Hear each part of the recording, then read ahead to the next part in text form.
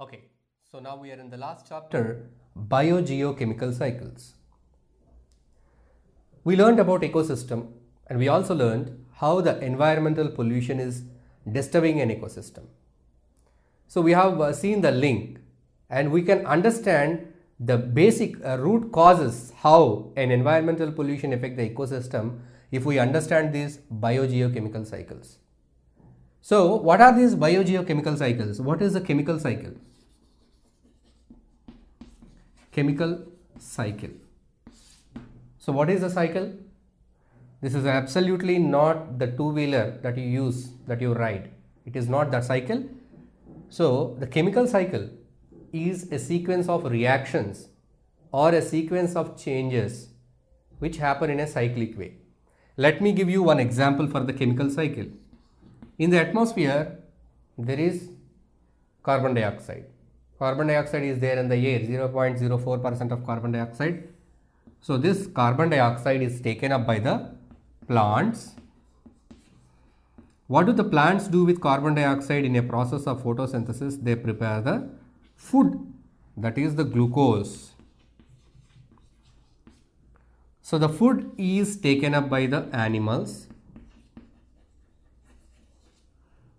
and they use up the food for energy and they leave out the carbon dioxide into the atmosphere.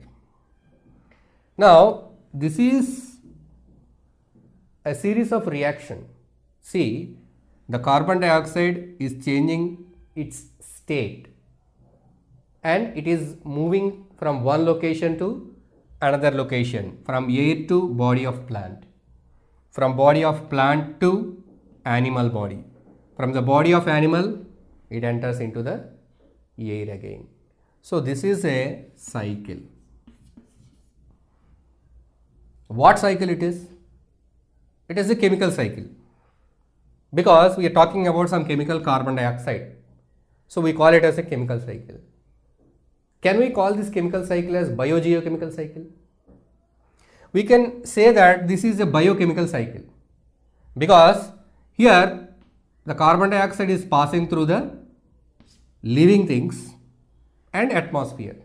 So biochemical cycle we can say. It is coming into the air, atmosphere. So atmosphere is a part of the earth. So you can say that this is biogeochemical cycle. In certain cycles, the earth also takes part. The soil also takes part. So that also you can more clearly say that biogeochemical cycle. So I gave this example to understand what is the cycle. Cycle means a series of reactions, a series of changes which takes place in a cyclic way. That is a cycle. So here the biogeochemical cycles means it is a chemical cycle in which bio, living things, geo, earth or atmosphere, air, they become a part of the cycle.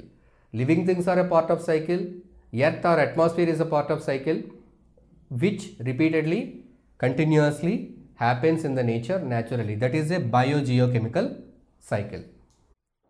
So in an ecosystem we find that biotic and abiotic components. An ecosystem contains biotic components, abiotic components. So these biotic and abiotic components interact with each other. The biotic components, they get the nutrients or required materials from the abiotic components. So these abiotic components are the sources of the nutrients or minerals. So they are taken up by the biotic forms. Again from the biotic form, they reach the abiotic forms. So it happens in a cyclic process. There is a continuous interaction between the biotic and abiotic components of an ecosystem. So the ecosystem is dynamic. That means always the change happens. Carbon dioxide from the air enters into the body of plants. From the plants it goes to animals, and after the death of the animal or when the animal respires, that carbon dioxide goes out of the animal body into the atmosphere. So it comes back. Even though it is dynamic, it is stable. So anytime you see the percentage of oxygen in the atmosphere is 21%. So it is stable. But can you say that the oxygen is not moved from atmosphere, not taken by atmosphere, taken from atmosphere? No, it is dynamic. That means the oxygen is continuously being used by the organisms, but its percentages remains constant. How it happens? It is even though it is a dynamic, even though it is ever changing, it is stable. So that is maintained in nature unless until it is disturbed by some pollutant. So when there is a pollution, when a particular component of a biogeochemical cycle at a particular point accumulates a lot, then it disturbs the cycle. So that is how pollution disturbs the ecosystem. So in this chapter we are going to study about these biogeochemical cycles, different biogeochemical cycles, how the elements, the chemicals are moving from one state to another state, one chemical form to another chemical form, one place to another place. Chemicals are coming from atmosphere to the living things, that is carbon dioxide is coming from the air to the plant body, nitrogen, phosphorus, they are coming from the soil to the plant body, again from the plant they go to the animal, again from the animal again they come back to the soil, nitrogen, urea and everything comes back to the soil, and certain gases like carbon dioxide, oxygen escapes into the atmosphere. So they are changing their state. They may be changed from one state to another state. They may be moved from one component to another component. They may be exchanged between two living things, or they may be exchanged between two non-living things. They may be exchanged between one non-living thing and other living thing. So that kind of exchange takes place. Their chemical form may be changed. So at some places they may be in the form of an element. In some cases it may be in the form of an compound.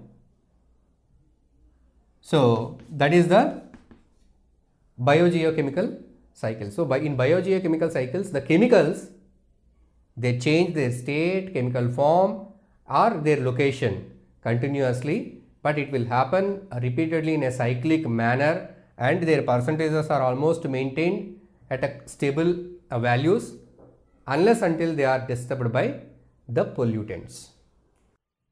Okay, so now let us see what type of biogeochemical cycles that we are going to study in this lesson. So about which chemicals we are going to talk.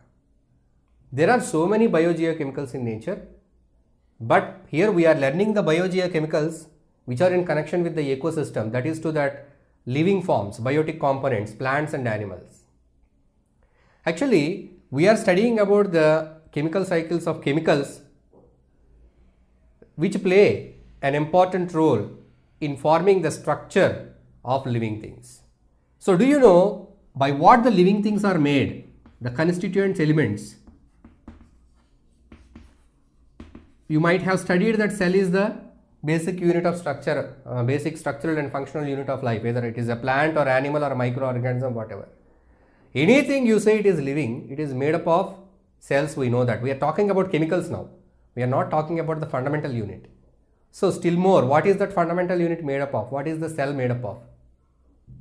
You may tell that cell is made up of cell organelles. So that is not the answer.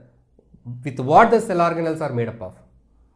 So in our body, everything, anything in a living system, whether a plant or an animal, it is made up of things like it is made up of carbohydrates, proteins, fats, and proteins and amino acids, fats and fatty acids, vitamins, minerals,